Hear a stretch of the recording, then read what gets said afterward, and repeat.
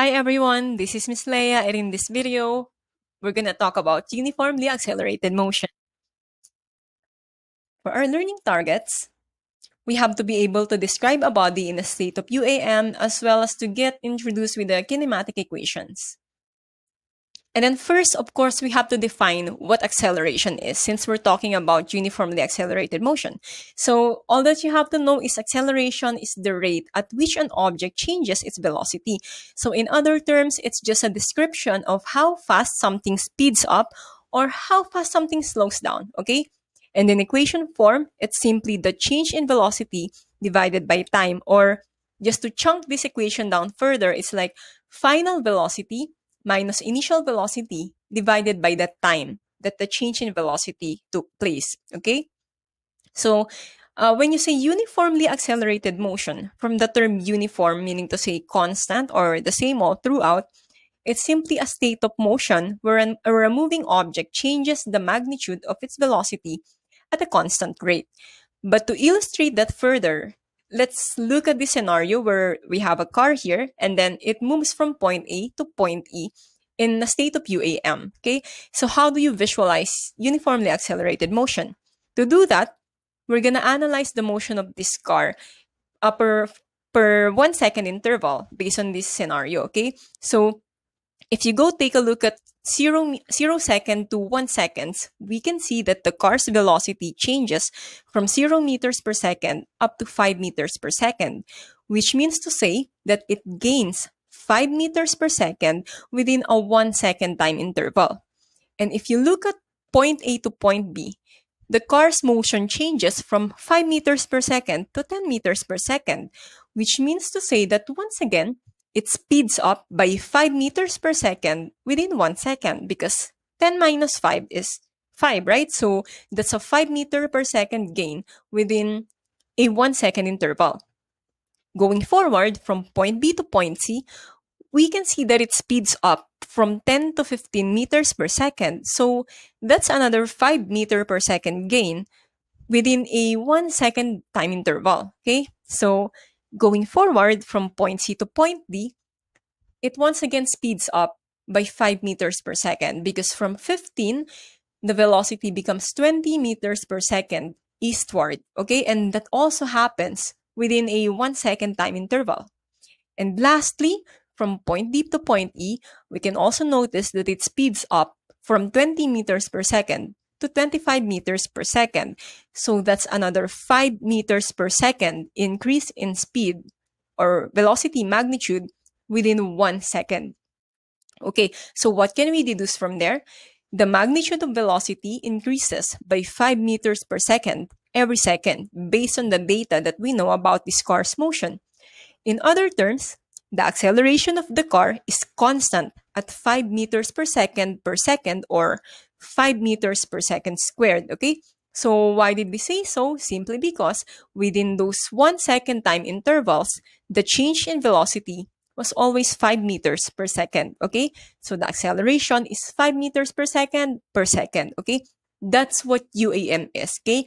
When you say uniformly accelerated motion, it's just a state of motion where the object changes the magnitude of its velocity at a constant rate, okay? Now, take note that that could be the other way around, meaning to say it could be slowing down, for example, by 5 meters per second every second, okay?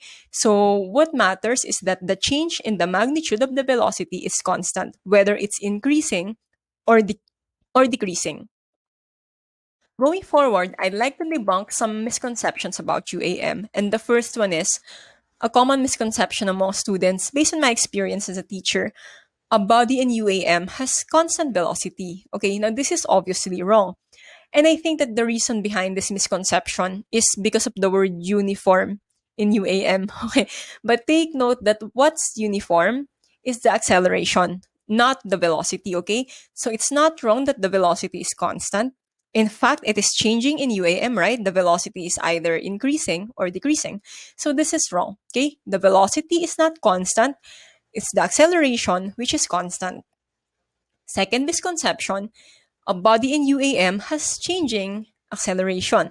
And that's another wrong concept. I think that because of the idea of change behind acceleration, there is this misconception, but take note that the acceleration does not change. Just take it from the term itself. It says uniformly accelerated motion. So the acceleration is uniform, okay? The changing quantity is the velocity. But because the change in velocity is constant, then the acceleration is said to be uniform, okay? So that's not correct, okay? So the acceleration of a body in UAM is uniform because the velocity is changing, but the change in the velocity happens at a constant rate. I hope that's clear, okay? Now take note that the car example earlier just shows us a horizontal example of UAM, but take note that of course, UAM can also happen along the vertical axis, and it could be of different possible scenario. Example, a rocket ship that's being launched, for example. Okay, it could be an UAM, right, along the vertical. But a common case of UAM along the vertical axis that we're going to focus on is the state of freely falling bodies, okay, or what we call as free fall state. Okay, and when you say freely falling bodies, they're in that particular state because the effects of the air on the object can be neglected. Okay, let's say for example, there's an open sheet or wad of paper and you allow it to fall downwards. Of course, you expect that sheet of paper to be swaying left and right until it hits the ground, right? So that's not in free fall, but if you crumple that piece of paper and you allow it to drop, it will actually go straight down. It will not mind air resistant that much, okay? And yeah, it will not be affected significantly, unlike the open sheet of paper, right? So what you can consider as freely falling body would be the crumpled paper, but not the one that's widely open or widely spread, okay? So another way of describing freely falling bodies is that the sole influence in their motion is simply gravity.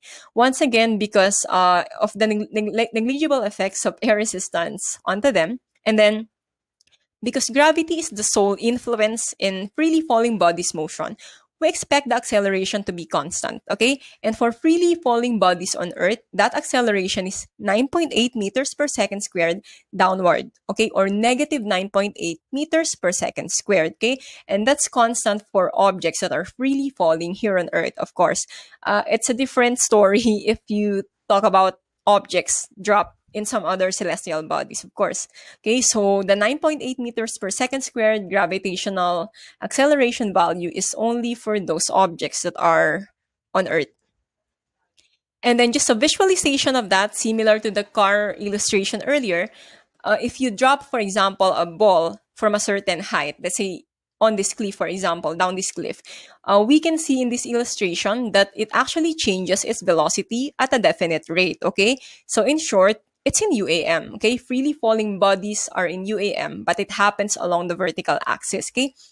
Now, for simplicity, instead of using 9.8 meters per second, we're gonna use 10 as our multiple so that it's easier to visualize how constant the change in velocity is. So if you go take a look at this closely, every 1 second time interval, the velocity increases by 10 meters per second, right? So the acceleration of freely falling bodies is approximately 10 meters per second squared, or 10 meters per second every second, okay? Take note that in calculations, we're going to use 9.8 just to make our answers more accurate.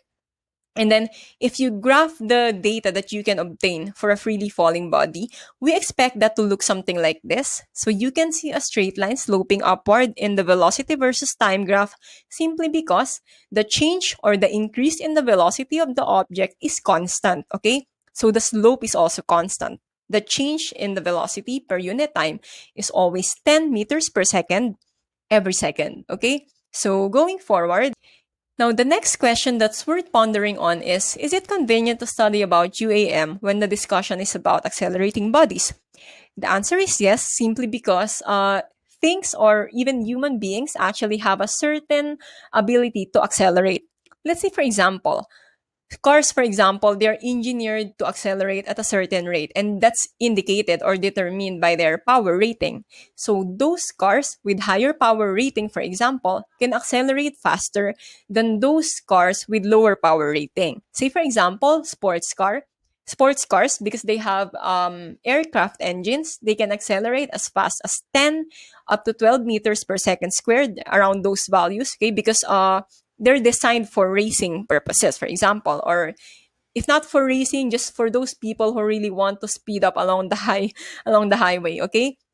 And then for ordinary cars, they can only accelerate as fast as around 3 up to like approximately 5 meters per second squared, unlike sports cars, because ordinary cars are just designed, of course, for everyday purposes like transportation, not like sports cars that really have to accelerate really quick. So yeah, it depends on the car's purpose, okay? So cars are engineered for a certain purpose, therefore, their engines give them a specific rate of acceleration, okay?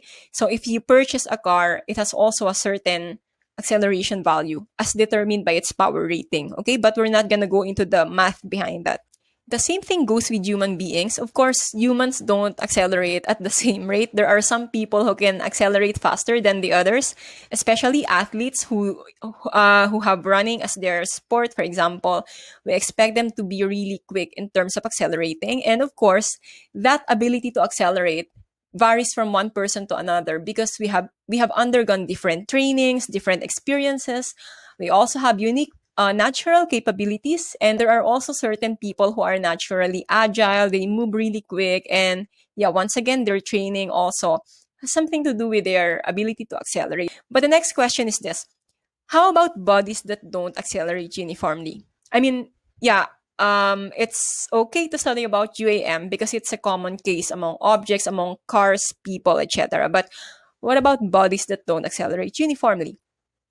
We're not going to delve deeper. We're not going to discuss them at all because for senior high school curriculum, that's not really supposed to be discussed yet. Of course, if you encounter higher physics subjects in the future, you might encounter about bodies that don't accelerate uniformly and work on the more complicated math behind these objects, okay? So for our senior high school purposes or goals rather, we would just focus on uniformly accelerated motion. And of course, I also want you to get some takeaway from there. I want you to always remember that you don't have to compare your acceleration rate to that of other people because you are unique. You have a certain ability, you have a certain purpose in life. And what's important, I think, is that you have to keep on pushing forward no matter what your acceleration value is so that you can get to the destination where God wants you to be in God's perfect timing. That's all for this video. I hope that has been helpful. Have a great day.